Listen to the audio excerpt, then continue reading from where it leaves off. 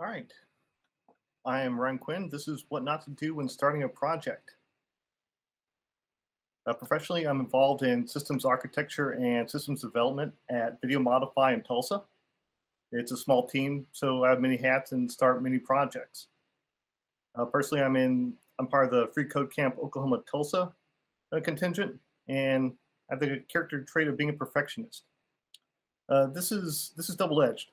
On the one hand, it drives me to improve, and on the other, it can result in anxiety, which becomes inaction.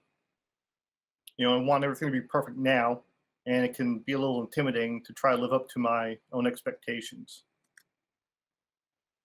This talk comes from the Free Code Camp community, and as such, the main audience is new people. More seasoned people could pick up some tips, so stick around. This is not a talk about professional projects. That's a whole raft of things I'm not going to touch on. This is about starting. Don't create an open-ended project.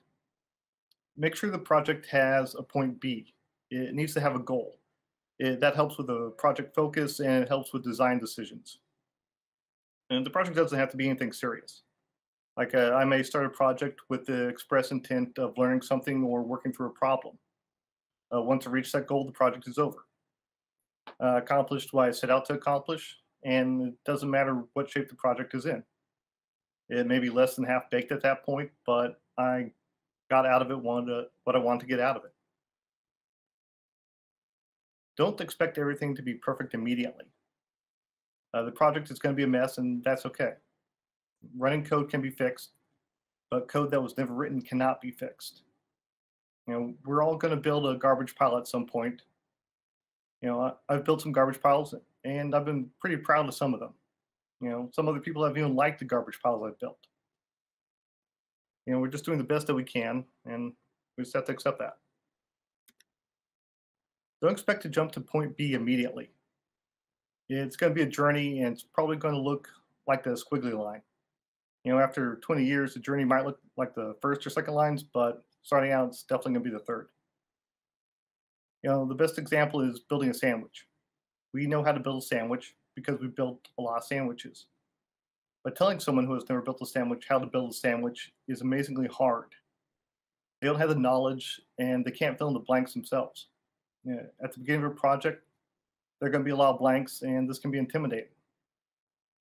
To get around this, break everything down to small steps. Set small goals which are reasonable to accomplish and keep track of these goals. For instance, most of my projects start as Hello World programs. That's one of my steps, get a working program. After that, it's make it do things. Fill it out, make it useful. If this sounds like project planning and project management, that's because it is. That's where this comes from. It's also perfectly reasonable to attach rewards to goals. So, get some ice cream, get a cookie, just something that you like. Don't try to learn more than one thing at a time. This doesn't work very well. When I've crashed and burned, it's been because I've tried to learn two or more things at the same time. Trying to learn concurrently slows things down, and limiting ourselves to one thing lets us lean on our existing knowledge base and focus. Don't assume the project will get done. Schedule time for it. Take advantage of computer hibernation and leave everything set up, just so you can sit down and start working. Don't spend endless time analyzing insignificant details or bike shedding. Bike shedding is the futile investment of time and energy in discussion of marginal technical issues.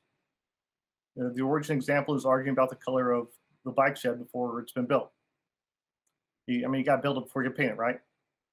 Get the project working, then fix the problems and add features. It's easy to get lost searching for the best whatever or doing what ifs. But try something and see if it works. If it doesn't, change course. There are going to be several iterations of projects, so work incrementally. With more time, we get better at triaging things and picking out what's important. Don't feel bad about starting over. Sometimes we paint ourselves into a corner and we need to reset everything, or sometimes we need to work on something a couple times before things start clicking. This happens, and There's no need to be precious with something which isn't working. We're all going to fail. We're going to be stumped by something. Spent like a week working on a Django ORM problem. You know, that's just how things happen. Most of my job is figuring out all the ways things won't work before finding the one thing that does. So we're going to have lots of failures and restarts. That's how we learn. So in summary, we gain new knowledge as we go. Life is an iterative process, and we'll be better tomorrow than we were today.